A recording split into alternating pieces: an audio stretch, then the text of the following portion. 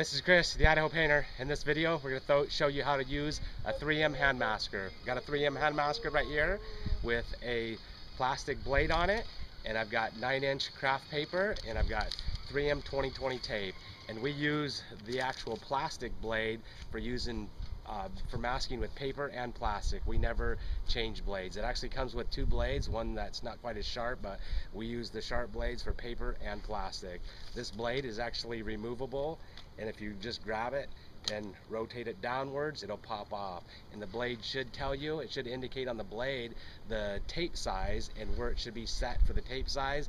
If the markings are covered with paint or obstructed and you've purchased this thing and you can't read it, just set the blade so the blade's going to be slide over so it completely covers and extends beyond your tape, so it'll rip the tape and paper all at once. To put the blade back on, you're just going to set it down inside the groove and you'll snap it right in place, just like that. That's how to put on and take off the blade.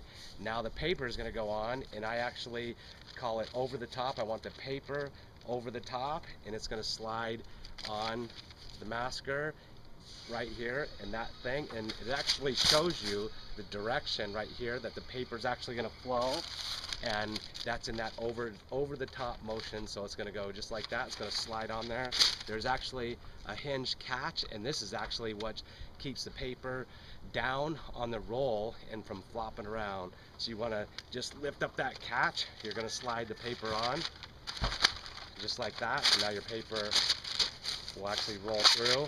You're going to tear off a piece, and you can see that blade is actually adjusted a little bit too high, so I'm just going to move it over one notch, and there we go. I'm going to take my masking tape, 1-inch masking tape. It's the same idea. I'm going to get my masking tape ready, and it's going to be over the top. It's going to go right on my 3M hand masker, and it's going to be coming over the top. There's a little catch right here, and there's an arrow on it, and if you can't see that arrow, it actually shows you that it's going underneath the catch.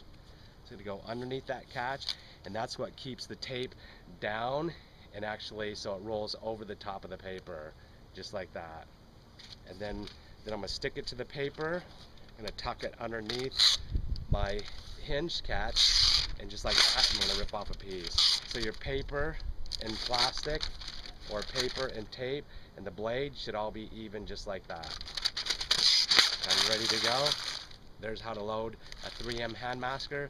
This little gadget will actually make your masking extremely fast. It's going to save you time and save you money, and that's what we're trying to do, is make money in this industry.